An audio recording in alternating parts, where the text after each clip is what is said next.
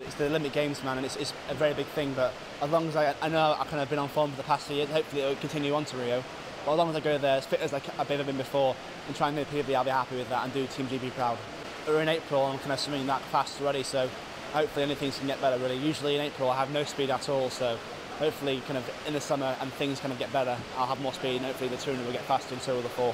Obviously Michael Phelps, Ryan Lochte, Chad Leclerc, like the big names of swimming in the world, and they are the best guys in the world. Obviously Grant Hackett was there too a couple of years ago, but unfortunately didn't make the team this year, but he's a great guy as well. But to be part of that kind of era and race them probably at their last Olympic Games is something very special, and I'll treasure it forever.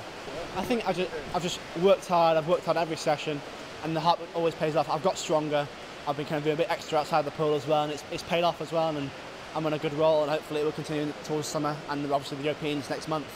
So the European Aquatics Championships is very, very important to me. It's obviously a process meet towards Rio, and we're trying a few things there, and obviously I want to be on form for the Europeans, but obviously the main one is Rio.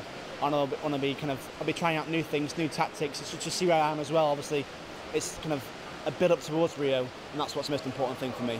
At the Europeans I'll be competing hopefully the 400, 200 and 4x2. Hopes wise, to see where I'm at, obviously I want to be the best shape I can after being there and race really hard, and it's a step towards me towards Rio. I'll be trying some new things out there, so watch out.